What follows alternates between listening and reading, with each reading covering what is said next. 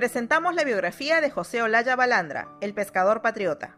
José Silverio Olaya Balandra nació en la villa San Pedro de Chorrillos, una ranchería de pescadores en Lima. Hijo de José Apolinario Olaya y Melchora Balandra, personas de condición humilde que realizaban como principal actividad la pesca artesanal. Debido a la barbarie del ejército chileno ocurrido en Chorrillos en 1881, durante la guerra entre Perú y Chile, se perdieron los registros de la vida del héroe, tales como su fecha de nacimiento, por lo que no existe certeza del mismo, pudiendo haber sido el año 1782 o 1795. Villa San Pedro era un balneario cuya población vivía de la pesca. Por ello, y seguramente por tradición familiar, José Olaya se dedicó a la pesca artesanal, aunque también fue un gran aficionado a la natación, y ya desde adolescente desafiaba al océano, cruzando en una débil balsa desde Chorrillos hasta San Lorenzo, y de ahí al Callao, donde vendía el producto de su pesca. Cuando llegó el momento de la Guerra de la Independencia, José Olaya simpatizó con la causa libertadora. Se dice que ya desde 1820 portaba mensajes de enlace entre Chorrillos y las naves patriotas, llegadas al litoral peruano, comandadas por el inglés Lord Thomas Cochrane. En este contexto, se produce la proclamación de la Independencia del Perú,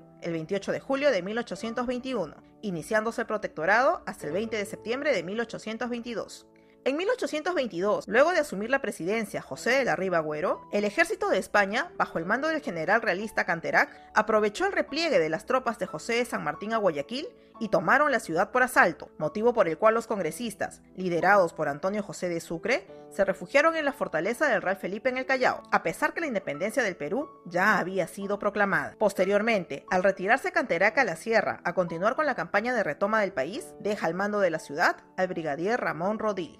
En 1823, al encontrarse los patriotas en dicha situación y con la apremiante necesidad de comunicarse con sus pares del exterior, Juana de Dios Manrique, futura prócer de la independencia, y su esposo, José Cayetano Luna, forjan una red importante de información para las comunicaciones secretas entre patriotas. Es aquí donde Olaya, aprovechando su condición de pescador, comienza su propia gesta independentista, transportando a pie y a nado los mensajes sin ser descubierto, convirtiéndose en enlace permanente entre los patriotas refugiados en el Real Felipe y los patriotas de Lima, ya que la ciudad se encontraba ocupada por las tropas realistas. Rodil, sabiéndose objeto de vigilancia por parte de los patriotas, redobló la seguridad realista, percatándose de movimientos sospechosos en un pescador, a quien veía viajando reiteradamente de Callao a Lima. El 27 de junio de 1823, un contingente de soldados realistas le sigue los pasos y embosca a José Olaya en la calle Acequia Alta, actual cuadra 5 de Cayoma, quien llevaba un paquete de comunicaciones y entre ellas una carta al general Antonio José de Sucre. Los realistas, dirigidos por el capitán Manuel Llanos, al observar la importante carga, acordaron llevar a Olaya directamente al cuartel general. Sin embargo, entendiendo que en sus manos se encontraba el destino de muchas vidas e incluso el éxito de la misma causa patriota, Olaya arrojó las cartas a una acequia.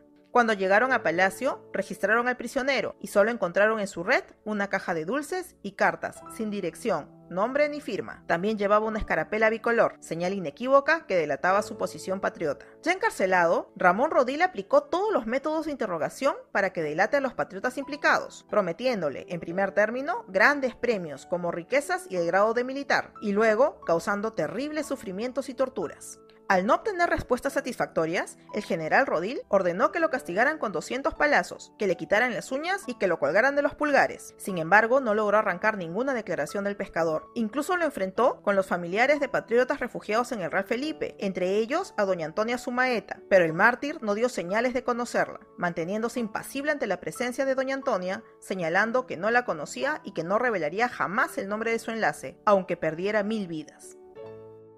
En el momento de mayor suplicio, lo pusieron frente a frente con su madre para que lo convenciera de no continuar con su ideal independentista. Sin embargo, Olaya permaneció inconmovible a la súplica materna y, presintiendo su final, estrechó contra su pecho la cabeza de su madre diciéndole: «Sepulte, madre, mi cadáver, si se lo entregan, al lado de mi padre, en el cementerio cercano a esta parroquia y a nuestro hogar. Adiós, madre mía». El 29 de junio de 1823, José Olaya fue finalmente fusilado en el callejón de Petateros, contiguo a la Plaza Mayor. Al preguntarle a Rodil por su último deseo, Olaya alzó la mano, arrebató su escarapela de la mano del verdugo y respondió: «Mi último deseo es que se me entierre con esta escarapela». Si bien este deseo fue concedido, se desconoce dónde depositaron sus restos. El 3 de septiembre de ese mismo año, el presidente del Perú, José Bernardo Tagle, emitió un decreto supremo, otorgándole la categoría de héroe por servir con gloria a la patria y honrar el lugar de su nacimiento. A mediados de 1960 fue designado patrono del arma de comunicaciones del Ejército del Perú,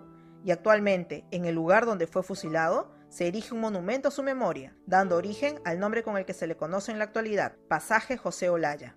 José Olaya no sucumbió ante sus torturadores, salvando con su heroico silencio a los patriotas, dándonos el máximo ejemplo de lealtad y amor a la patria. Su valor motivó a Juan Gonzalo Rosé, poeta peruano de la generación del 50, a reseñar al héroe de la siguiente manera.